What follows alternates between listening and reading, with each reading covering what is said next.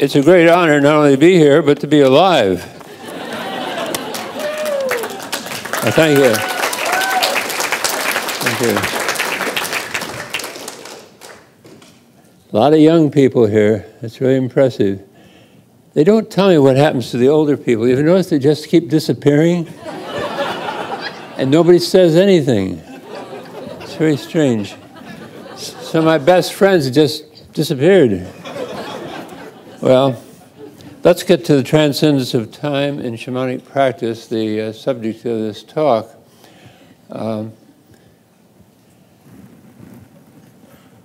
Going outside of time is a central aspect of shamanism, and doing it at will, going outside of time. And it is done, as you know, sometimes by things like ayahuasca, which is where I got my start in a few decades back. But it's done all over the world generally by sonic driving in most shamanic cultures. And sonic driving can be like the click sticks of the Australian Aborigines. More commonly, it's the drum as used in many Siberian cultures. All the Siberian cultures, actually, where they have shamans, use drum. The thing they don't use in all Siberian cultures is mushrooms for journeying. Most shamans have tried it, but when it comes to journeying, they don't want to be possessed by the spirit of the mushroom. They want to just go to get to work. Because the spirit of the mushroom can be so strong that it actually interferes with the shamanic journey. In Mongolia, they don't know anything about Amanita muscaria, and also in southern Siberia. In northern Siberia, there's more knowledge of it, but it's not typical of the shamanic journey. The drum. So I could talk a long time. I'm going to be short, though, because it's a big subject. There are three types of experiences going outside of time, as I see it. I don't have the final word, but I find it useful to group it this way. These are experiences at will of the shaman. The shaman decides. Now, one thing that happens, though, that shamans don't expect until they've done some shamanism. That's a sort of a trite expression, because you can't really be a shaman until you've done some shamanism. We could review that and spend 5 minutes on it, but this is not a university.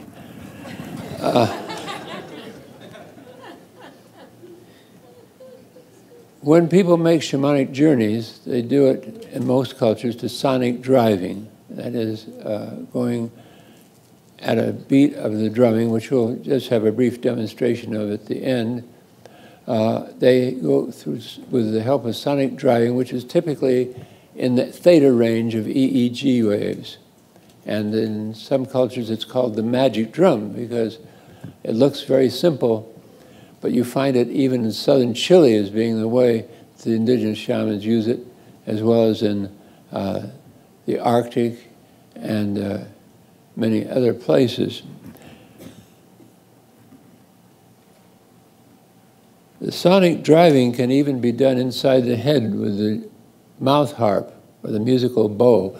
And when I was with the Shuar in Ecuador starting in 1956, shamans could look like they're doing nothing, but they were hearing the beat inside their heads without disturbing the rest of the household. These were ones who also used ayahuasca. They knew both techniques. I'd love to talk more about that subject of the mouth harp, but I can't. No time. No time. It's so appropriate here.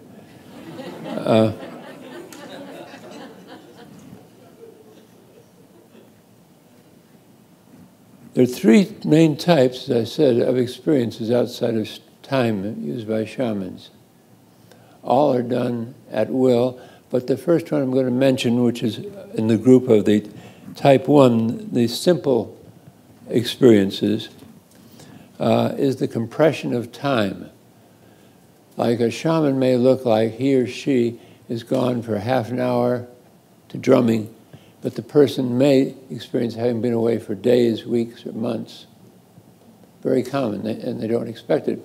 But once they know about that, they can go out to where they've been before, outside of time, and experience things in those long terms.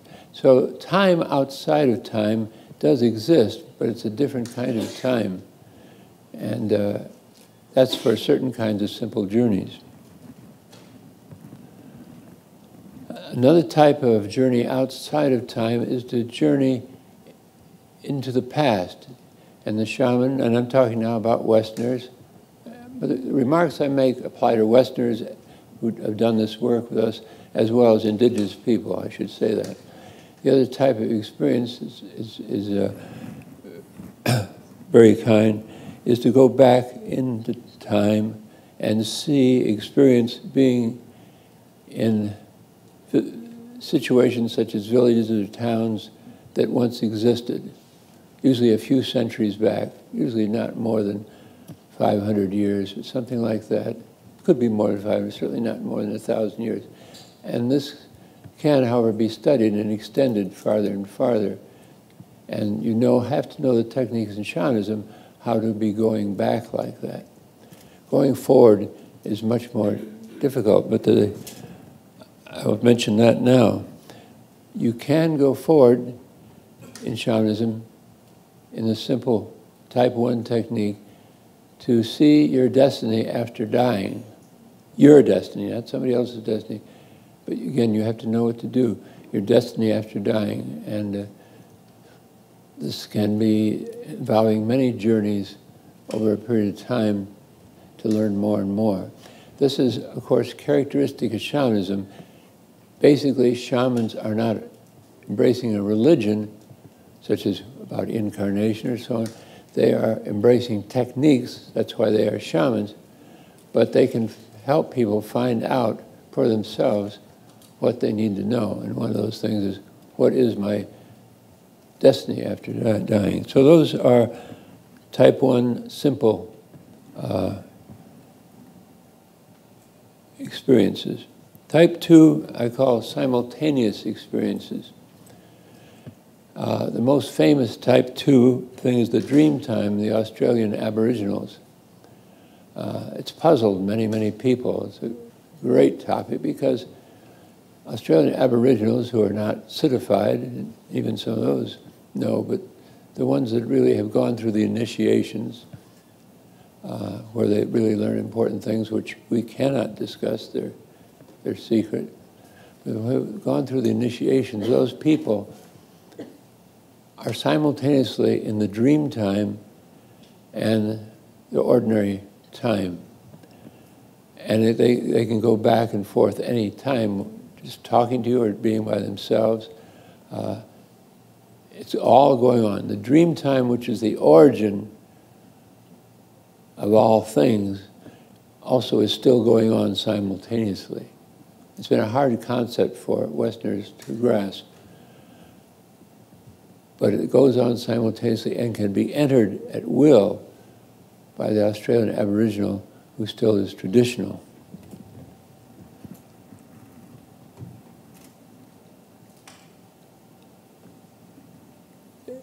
Much more could be said about the dream time, but this is just a short talk. Type 2 then involves simultaneous experiences such as the dream time of the Australian Aboriginals, but it also involves something for all real shamans, and that is being in two realities at the same time, emerging. Emerging, which is another name for union, but it's more precise than union, in my opinion. Merging means that the person is combining themselves with another power, entity, typically a beneficent entity that helps that person heal and do other work. And that is still, the person is also partly here in this world. And so choosing to be merged, being in that other reality, timelessness, that reality also in some peoples is called the only true reality. When I was with the Shuar in Ecuador in the 50s and 60s, they emphasized that the reality that could be trusted was that other reality, and that this one was just lies. There are nicer ways to say it, but that's the way they put it. In other cultures, they'll say that's where truth is, not in history. So it's important, if one wants to gain shamanic knowledge, to discover truth through that technique of merging with the ones who really know, who are the deities, not official deities, but ones you find for yourself that will merge with you, and you can see through their eyes and be one with them. That's simultaneous type 2. Finally, there's type 3, which is ecstatic cosmic union. Ecstatic cosmic union may take you a while the first time that you've been there, but once you know it deeply, you can get there at will. This is all with sonic driving. It's actually amazing. When I first was reading about shamanism, everywhere there are pictures of shamans with drums here, drums, and nobody had ever taken seriously the drum, even in anthropology, except as an adornment, as a costume or something like that. So, of course, when I ran out of ayahuasca, this was many, many years ago, when it was legal, by the way, everything was legal at the beginning. In the beginning, let there be light.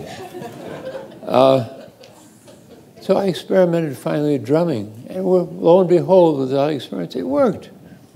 And that's how we built our workshops. Just as my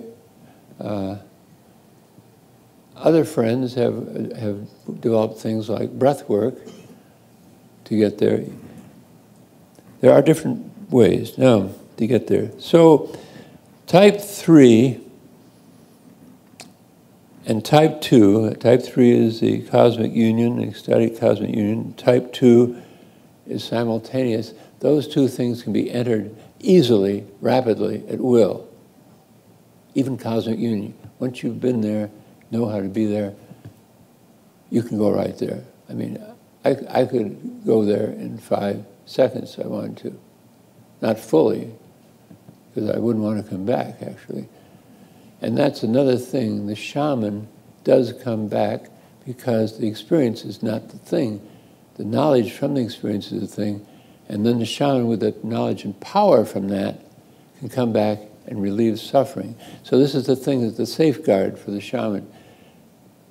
You can always get there eventually, but why not do some good in the suffering reality before you go there permanently? So what are the purposes of going outside of time? One is simply knowledge, real knowledge. Not belief, but knowledge of these things spiritual. Secondly, going outside of time to get help for healing, shamanic healing, or divination, answering people's questions. Because when you go outside of time, you can bring back these powers temporarily, merged with you, to actually do the work. You can take the credit for it, of course, which I, of course, would never do. But no, seriously, if you get your ego involved in this, you haven't gotten the message, because it's all out there for us to benefit from, and shamans just are intermediaries.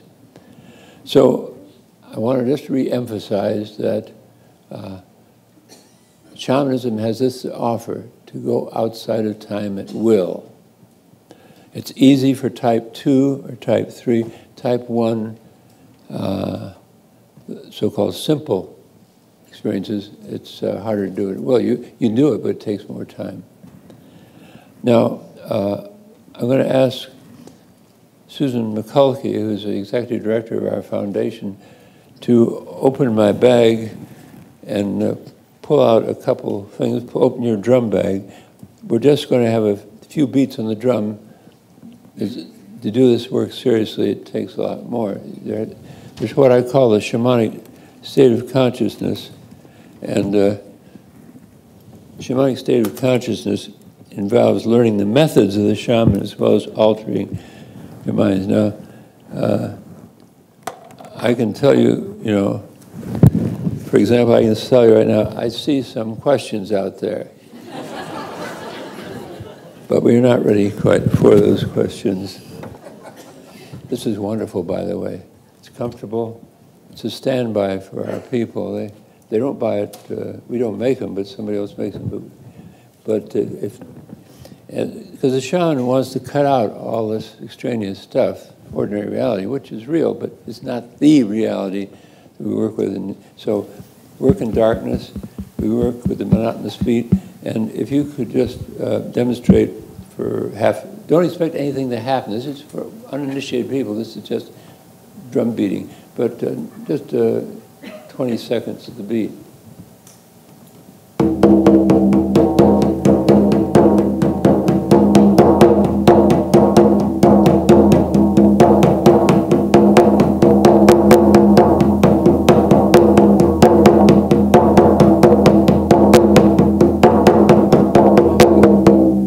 If she did that longer, I would be off.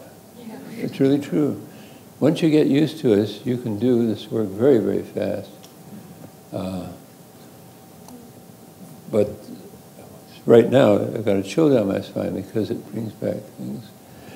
So, are we? Do we have time for a question or two?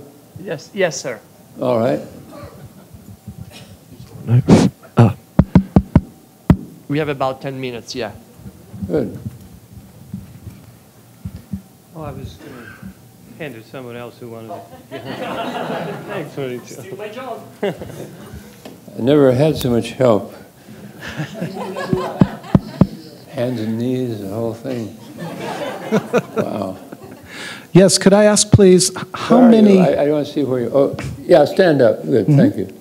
How many shamanic cultures have a belief in rebirth or reincarnation, and it's some connection with karma that determines then? You seem to hint at that, but I'm wondering if you could say a little bit more.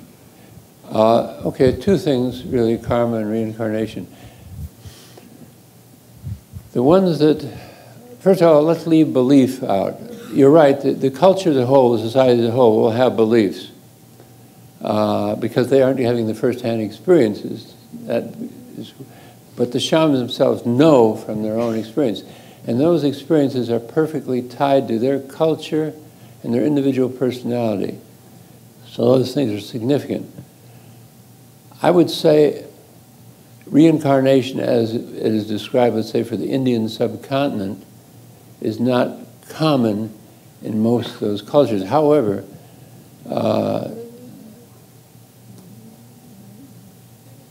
it's not that simple. When a person's been a shaman, there's a good chance that they're going to come back, merged with a new shaman of the same lineage.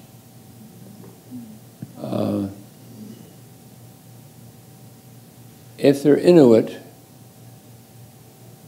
their very name usually is a name of someone in the family whom they idealize, and it is emerging. If they do shamanism, they're emerging with that spirit. So it's not really nice like India, a nice, neat thing. There are many other shamanic cultures where, like the Shuar that lived in Ecuador, that didn't apply for having to do shamanism. It did apply for some other things that happened in their culture, getting connected with an ancestor, but for getting into shamanism, you just had to pay an existing shaman, buy the spirits, and go home, which may sound very tawdry, but you find a lot of shamanic culture that way, particularly in the Amazon. Now, the other part was, besides caste, Karma? Karma, yeah. I would say, without calling it karma, this is very widespread. the belief, if spiritually you go bad and use your powers to do harm, let's say, as in sorcery, that's an extreme case. If you're a properly trained shaman, your powers will not stay with you. They'll get disappointed in you. And they won't punish you, but they'll just leave. And you'll be left holding the bag with probably a lot of enemies out there waiting for you. And usually in that situation in the Amazon where I was, about a year and a half before the person died, they could cause a lot of trouble meanwhile. So likewise, in Asia, you'll find the shamans wearing brass mirrors. And the idea there is that whatever is being attacked, they use brass mirrors for various things, but if they're being attacked, it will bounce back, and that will be bad karma, if we use those terms, for the person doing it. So there's definite ethics on this. Susan has written a nice article on the ethics of shamanism that's in our journal, Shamanism. If you go to our website, you probably can find the article. So I have a question regarding the drum and the tempo. You said something it affects something with brain waves. I just would like to hear more about that. Yeah. In my book, The Way of the Shaman, I talk a little bit about it. Tests were done by a man named Andrew Neher, N-E-H-E-R. His name is in my bibliography. Using drumming and seeing how it affected brain waves. I did some work too, hooked up to electrodes. What shamans discovered, without knowing anything about brain waves, they discovered that this tempo is really a central tempo. When I rediscovered through experimentation, it was not until some years later that I heard a 4-minute recording of a Siberian shaman drumming, and I was so gratified because it was the same thing. Well, now I've worked with Siberian shamans, I know. So if you look in the bibliography of that book, and then also my wife Sandra has done work regarding that subject, but not using electrodes herself, but using other means. So it's just something that's been discovered. In shamanism, it appears that science lags behind the homemade science of shamanism. Through thousands of years of experimentation, they found what works, and without laboratory coats and so forth. But if you're interested in that subject, Mo Maxfield wrote, on our board of trustees, wrote her doctoral dissertation on that subject too. So if you want to write into info@shamanism.org, we can give a reference to you of Mo's doctoral dissertation. Does that help? That helps, thank you. Okay. There was a time when there was a lot of arguments, not too long ago in anthropology at meetings. They couldn't believe the drums really did anything. And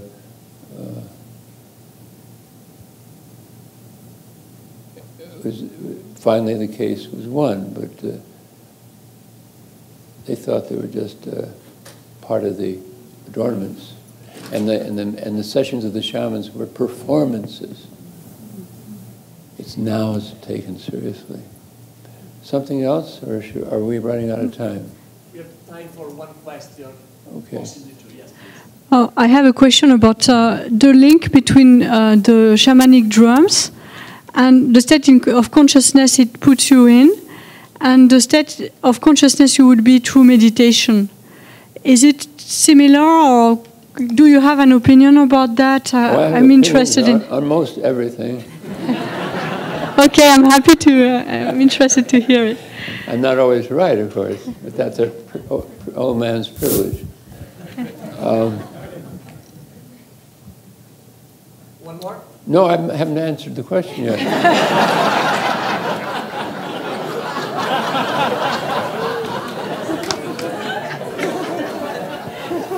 You know, they haven't gotten over the fact that Rome once owned most of the world, you know.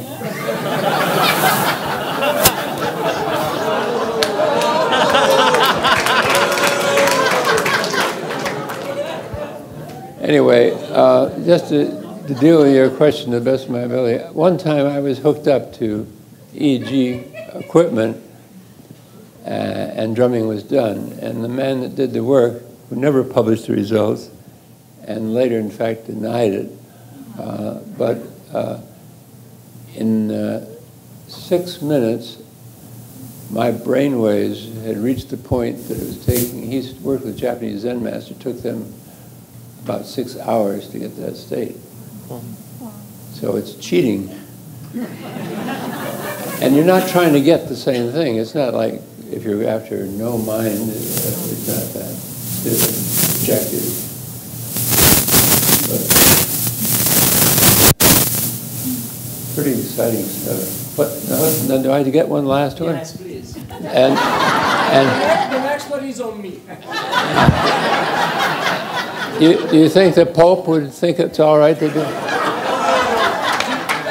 me call him.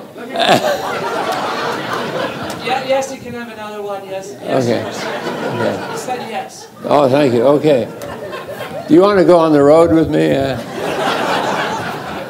Actually, I don't go on the road anymore. What is the next question? You tell us. Will you tell us, talk a little more about the difference in objective that you just articulated? Okay. First of all, I'm not qualified. I've never done things like insight meditation, so I'm not qualified to make the comparison. What I always tell people, if you're an expert in that and then become an expert in shamanism, then you're the person to make the bridge. So I really cannot compare it. All I know is not the same objective. I've had no mind for many years now without any effort whatsoever. And I'm looking forward to that final destiny. I think the reports are quite good if you do things right. You know, some shamans decide that they just had enough. They go take the long journey and don't come back. That's retirement in shamanic. Thank you for the questions. Thank you.